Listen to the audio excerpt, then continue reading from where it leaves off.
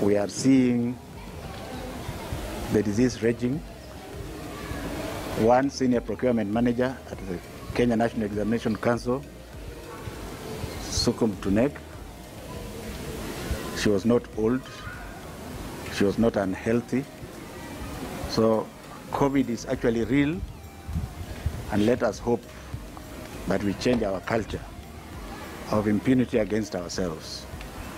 And for that reason, we have decided as government for now that those students who are in school, like you have seen them, they should continue to be in school. Because life must continue as long as we obey the protocols that are given, which unfortunately most of us are not obeying. If you look at those children, they are all masked. Then go out of the school and you see the children outside and find out whether they are masked. So are they not better at school? So they are better at school, and that's a very strong point that we shall continue to consider in favor of keeping the schools open. In terms of opening schools for all the others, there is consultation at every level of government. And as you are aware, on the 4th we are going to engage, His Excellency the President will engage with the governors and other stakeholders.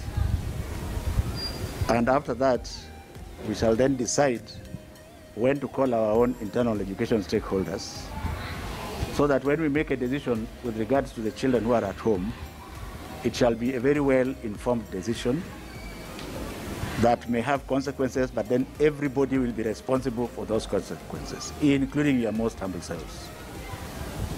What are the parents saying? The majority of them are saying, no, can we have the other children at school? Because there are others who are there. You may argue and say, well, we have had instances like the case of Miranda, where somebody came from the coast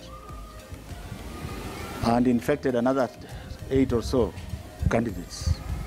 But it is under control. And Miranda, being one of the largest schools, has a candidature of over 650 this year. So from the point of view of numbers, those students are being isolated and the school is ongoing. But then we always knew that when you move students around, that might happen. So the other big issue is that if you now ask them to go home, then another incident like that might happen. You're watching News Desk for the latest news.